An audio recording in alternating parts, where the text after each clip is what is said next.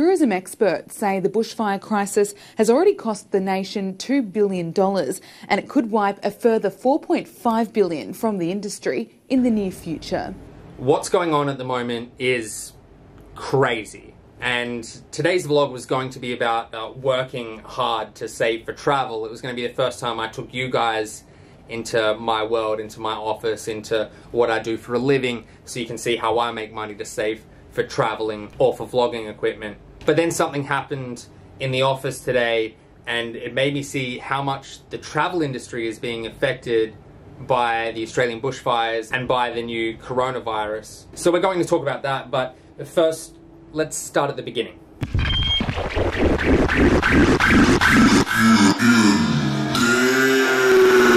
Bring it back now.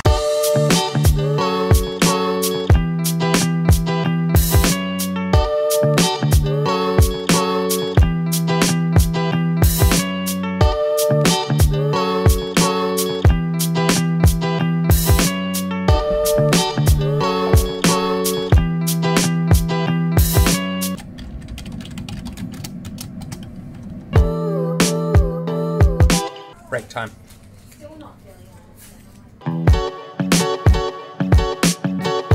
Oh, thank God, knocked off work, and I want to talk to you guys about something because I was going to make today's vlog about working and saving to travel, which is what I do at my day job. I'm in the travel industry, but then something happened today because of the Australian bushfires and coronavirus and all this other craziness going on around the world and around the country. So I wanted to talk a little bit about how that's affecting Australian tourism. I'm seeing it in my office and I'm sure other people are seeing it in theirs.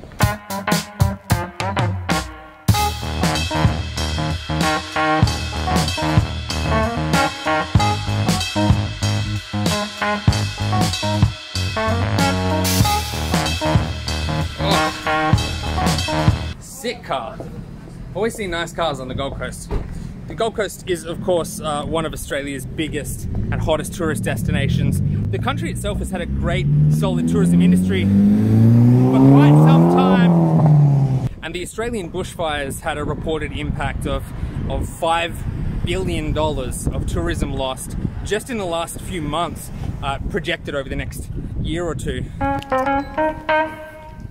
We had about 50 bookings from Chinese tourists. Out of 50 bookings in our beautiful resort, we had about 40 cancellations today. And you know, I get it.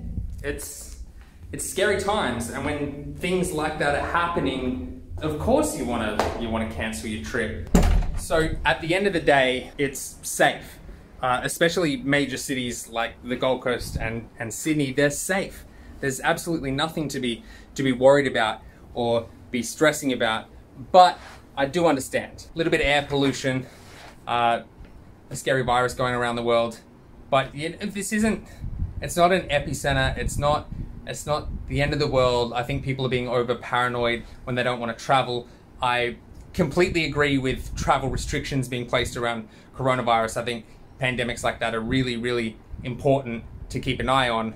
But we're also getting quite a lot of cancellations due to the bushfires and people's concern about traveling. Now, the bushfires are really more of a rural problem, and it's a big problem. It's a bad one that we all have to be mindful of and helpful for. But you certainly shouldn't be concerned if you're traveling to major cities. There's no airport closures, and so long as you're not driving rural roads, you're gonna be more than okay. Now, in saying all of that, it is extremely important to stay vigilant and be aware of what's happening when you're traveling. And these kind of issues like the bushfires are unprecedented. They're an absolute tragedy. So for anyone who happens to watch this vlog, I'm not asking for subscribers. I'm just asking for you to donate in the link below. This video will probably get no donations. It may get one, it may get two, whatever. Absolutely helps. We donated ourselves and we think it's an extremely important thing to do. As for coronavirus, I guess we'll see how that develops. I don't usually talk about current events in my vlogs, but after what happened in the office today, I felt it worth talking about and that I should at least touch on the subject or mention it. So thank you for sticking around, and don't forget to hit that link. We'll catch you in the next place.